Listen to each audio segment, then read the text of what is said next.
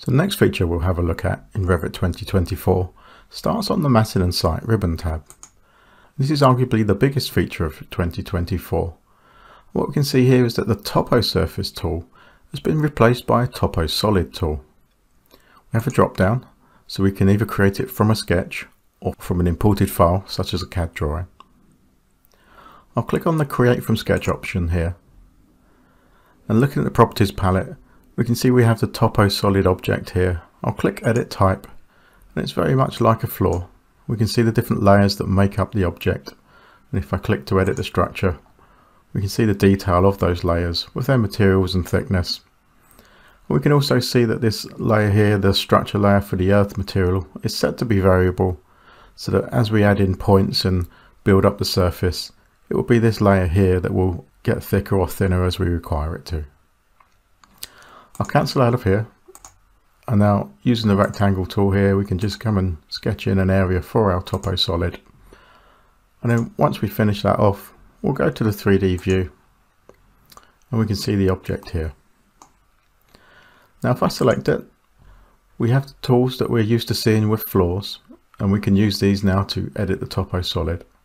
So by clicking Add Point, we get some extra interface here for adding the points. And we can either set a height relative to the surface here, so with a long surface selected, if I choose 500, and now when we start to add points in, that's raising that surface up by 500 mil each time. So we can just start to build those contours in. And we can obviously go back to the modify sub-elements here, and I can grab an edge, and again we can just edit this as we would do by creating a floor. And we can see that that surface starts to contour, and we can see the thicker area of the earth underneath. If we go back to modify and select one of the points here, we can see that its elevation is relative to the survey point just here, and we can choose that to be the current level or any of the coordinate points that we use within Revit. So we can edit this and raise those points up.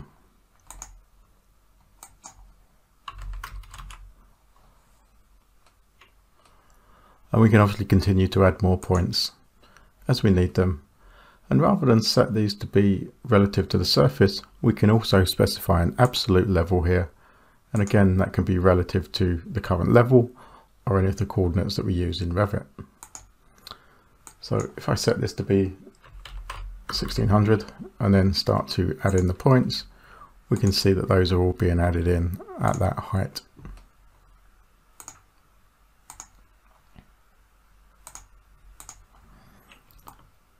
And the surface is getting thicker as we need it to.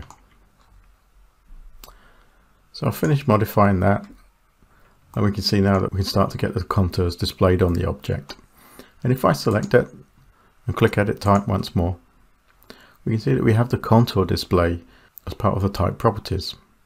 And we can edit this, and we can see the dimensions of the contours here, and we can insert, delete and adjust their values as we need. One of the new features of the Topo Solid is to be able to subdivide the surface. So with it selected, looking at the ribbon here, we have the Subdivide tool. If I click on, we actually then get the sketching tools. And now I'll swap back to the plan view. We've got some 2D line work that we can use to trace, so I'll use the Pick Lines tool.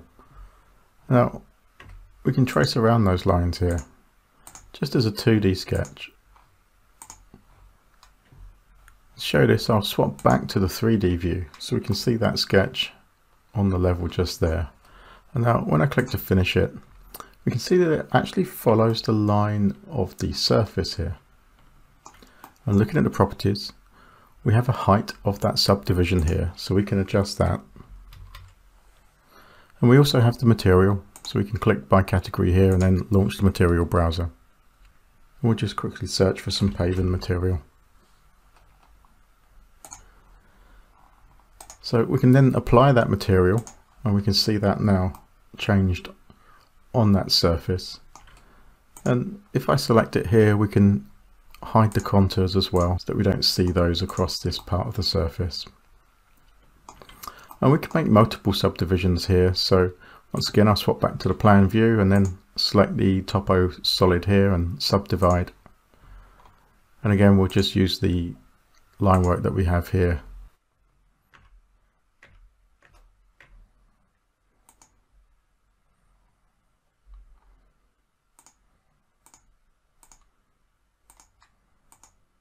Once again, swapping back to the 3D view, we can see that we've added that in, and again we can adjust its height and also its material as well.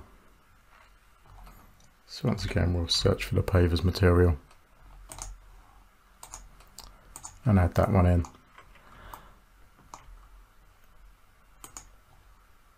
And disable the contours. So we can see that we can now sketch and use this for creating things like paths and roads and hard landscaping. If we swap to the new textures shading mode here, again we can see those textures being applied. We can also use these objects to host others as well. So for example, if I swap back to the plan and we go back to our architecture tab here and choose the railing tool, again, we can use the pick lines and then select the lines. And then once we finish that off, we can then pick a new host and then select on the subdivision of the Topo Solid there. Once again, we can see that that's now following the line of the surface and of that subdivision. So we could use railings to represent landscaping objects such as fencing, but also things like curbs and bushes as well. Another big feature of the Topo Solid is the ability to cut into the solid using void objects. So to do this, I have another file prepared, and here we can see that we have a CAD drawing built in that has contours created in there. We'll use these to begin with to make the Topo Solid. So we'll go to the Matter and Site tab and click Create from Import, and then choose Create from CAD, and just select the DWG. So this is very much like the topo surface previously, and we just need to choose the layers that we have inside the DWG for the contours. And we can see straight away that that's created the Topo Solid and used the contours to shape the surface of that. So I'll pick the DWG and we'll just delete that. And now if I pick on the solid and we'll click Modify Sub-Elements, we can see all of those points that were created by tracing the contours in the DWG file. We can also see now that it's given us a concave boundary as well, so instead of squaring off as the old topo surface used to do, it will actually follow the contours a lot closer. Now we have too much of the site here, so I'm going to go to the plan view for the site, and we'll cut the site out around about the scope box here. So to do this, we'll actually go to the Modify ribbon tab and we'll just use the Split Element tool. And then we can select the actual Topo Solid, at which point we'll now be given the sketching tools, and I can just draw a rectangle around about the scope box here. And when we finish that, that will actually split that solid into two.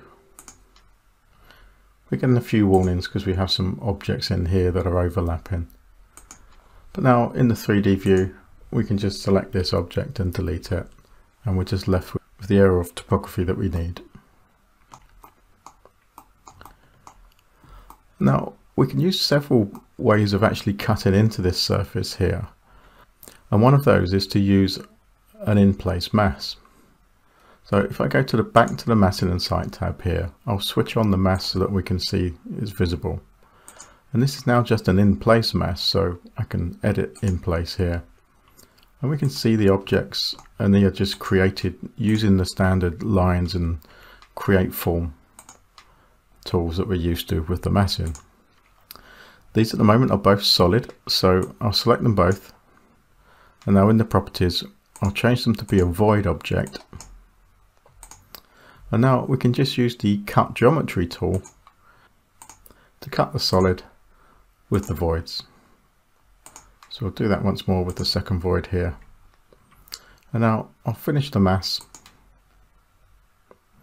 And we can see that that's cut down into the surface. And if I enable the section box on the view, we can then just use this to section through that cut. And we can see where it's cut through and down and underneath, which is going to give us some real scope to create basements and tunnels and even drainage. So if I now use the reveal hidden objects, we can see that we have some objects here that we've created around the basement, so we'll just unhide those. And we can see how now we can use floors with their shape editing to create ramps and also walls as well to create the actual structure that we need, even if it is an underground structure. As well as mass families, we can also use standard loadable families that have voids in them to cut away from the surface as well. So this means that we can create objects and just include a void object in there and use the cuts with voids option. And then when we place that in, we can place it over the surface and just use the cut geometry tool again, and the void will then cut away from the surface. So I think this Topo Solid will be a real improvement to the landscape modelling within Revit, something that has been missing, and it will give us the ability to model underground structures properly, such as basements and tunnels. And overall, it's a real improvement to Revit 2024. So that completes our roundup of the core and architecture features of Revit 2024. And don't forget to look out for the videos that we have detailing the improvements to the structure and also the MEP disciplines.